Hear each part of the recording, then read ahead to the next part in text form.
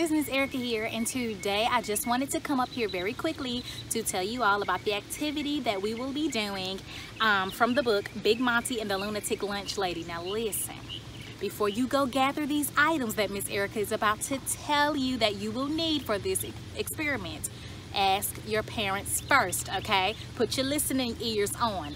Ask your parents first, all right? Do not go in the kitchen getting things and you didn't get permission, okay? So make sure you ask, all right? Tell them that you will need baking soda, vinegar, dish soap, and an empty water bottle, all right? And please promise them that you will clean up afterwards. I hope that you all will also practice safety as well, okay? And parents, also, this could be something fun that you could do with your kids, okay? So get involved. But anyways, I just wanted to come up here and tell you all that. And the activity is